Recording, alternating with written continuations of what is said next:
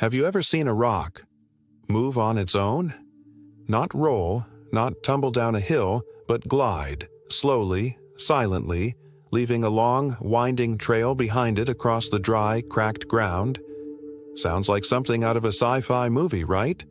But it's real, and it happens in one of the hottest, driest, and most mysterious places on Earth, Death Valley. Welcome to the Racetrack Playa, a remote, dried-up lakebed in Death Valley National Park, California. The landscape here is surreal. Wide, flat, dusty terrain surrounded by jagged mountains with an endless sky above. It feels like another planet. But the real attraction? The rocks. Big ones, small ones, sometimes weighing hundreds of pounds. And they move, all by themselves. For decades, these rocks have baffled scientists, explorers, and curious travelers alike.